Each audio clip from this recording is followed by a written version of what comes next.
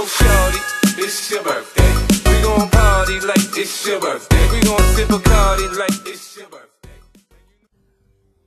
What is going on, guys? Mr. Destin here, bringing you guys a brand new video. What I'm going to be showing you guys today is me, Beats, and another guy. We were doing the Prison of Elders level 35, killing SKOLAS. We actually managed to kill him twice in a row without failing. But the first time, this time that I'm showing you now, it glitched out and we died at the end for some reason. I'm not sure what it was, but as you can see, I'm showing you now what all the weapons we used. We using Patience and Time, the Harm's Way. I was also using the Patience and Time, the Harm's Way.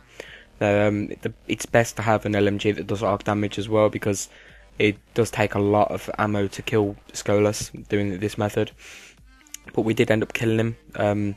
This time we killed him and then it glitched out and we died, and then we killed him again straight after and we beat it the second time.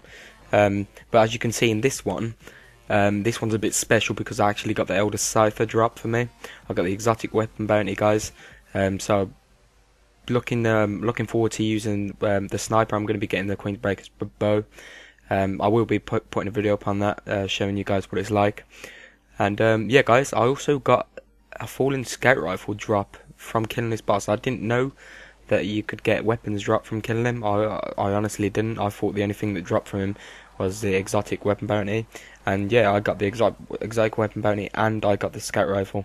So you'll see it later on in the video. But yeah, guys, if you enjoyed the video, leave a thumbs up, subscribe, and I'll catch you guys on the next one.